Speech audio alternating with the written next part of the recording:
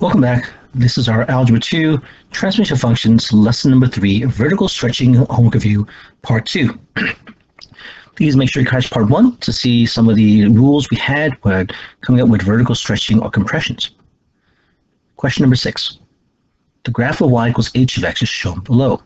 The function f of x defined by negative 1/2 of h of x plus 3.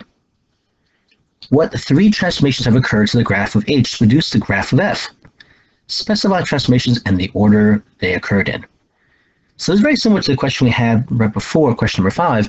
And again, we take a look, when we approach this null, we use order operations. We see here in this case, we have h of x. F of x is first going to multiply h of x by neg 1/2. And neg 1/2 is really neg 1 times 1/2. Okay, and so here, the very first thing would be, because of negative 1, would be the first transformation, reflect in the x-axis. That's the very first thing, okay? And now for the 1/2. The 1/2 multiplying in this case is going to be a vertical compression. Actually, what red. So, well, it's okay. There you go. Vertical compression. We're multiplied by 1/2 in this case. So really, what it would really be is vertical compression by a factor of 2, or multiply, in this case, multiply y by 1/2, which we'll see later on in our transformations, okay? And finally, for the third part, plus 3, this will be our third transformation, will be, in this case, a vertical shift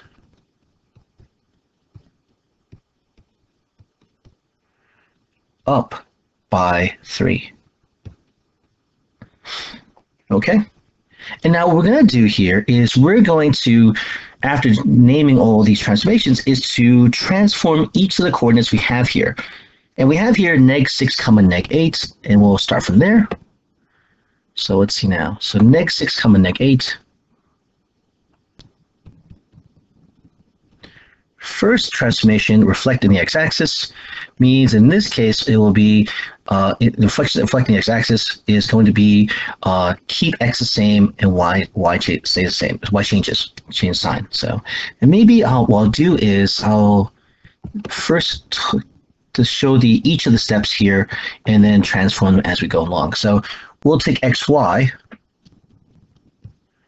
and to reflect the x-axis we're going to have x comma negative y.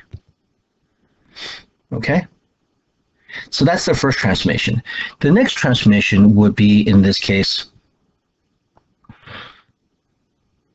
xy becomes x comma 1/2 y. So we're going to take our transformed coordinate and then we're going to multiply the y value by 1/2. And then finally, for the third transformation, xy becomes x comma y plus 3. That's the shift up by 3. And so our very first coordinate is going to be, in this case, neg 6 comma 8, neg 8. So neg 6 comma neg 8 will now become neg 6 comma positive 8.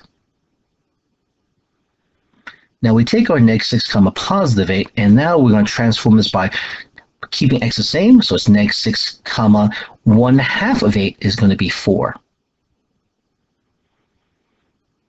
All right, and then finally we're going to take our neg 6 comma 4, and we're going to add 3 to that, so it becomes neg 6 comma 7. And so neg 6 comma 7, neg 6 comma 7 in this case, well, we have still the same neg 6 here, so 3 neg 6, 1 2 3 4 5 6 7. So this is our new coordinate here. Okay, now let's use neg 3 comma 6. So neg 3 comma 6.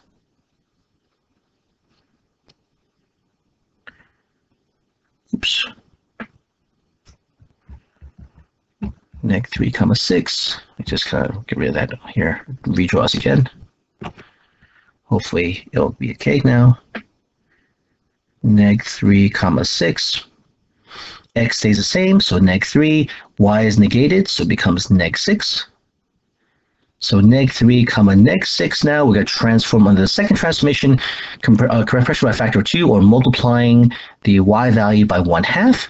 So neg6 comma half, sorry, neg3. This is what happened here, rushing. Take your time, everybody, take your time. Neg3 half of neg6 is going to be neg3. And now we take this neg3 and comma neg3 and add 3 to the y value. So it becomes neg3 comma 0. And neg3 comma 0 becomes this coordinate here. Okay. Our third coordinate is 2 comma 0.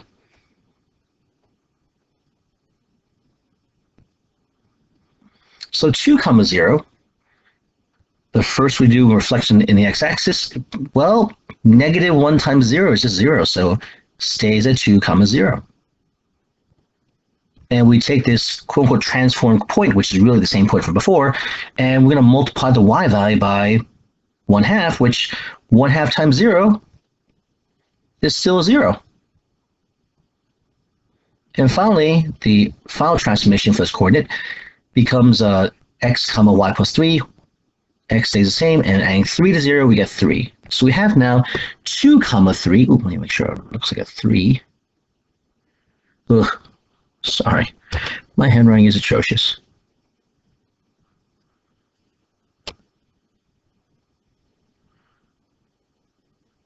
That's better. Okay. Somewhat. so we now have 2 comma 3. 2 comma 3 is right here. 2 comma 3 is right here. X is 2, y is 3.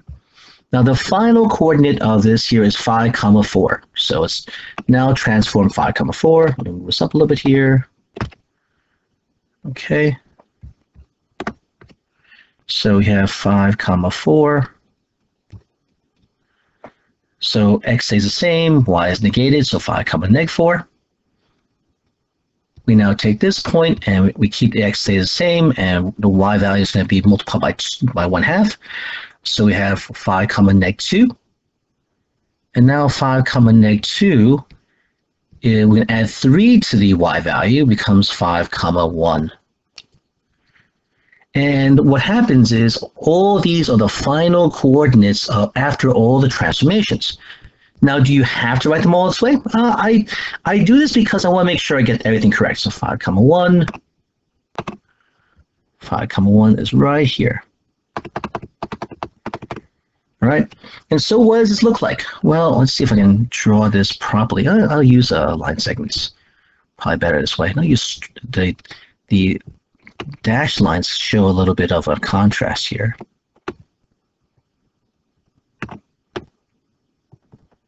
Okay.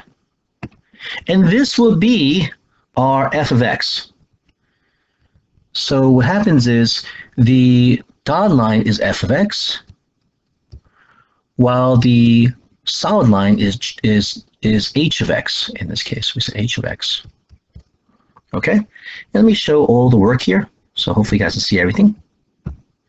Yeah, there's a lot of work. There's a lot of work. Not only just because we want, now do we have to transform every single coordinate on this graph? No, just the important points where you see a lot of the end points in this case and where the points change direction.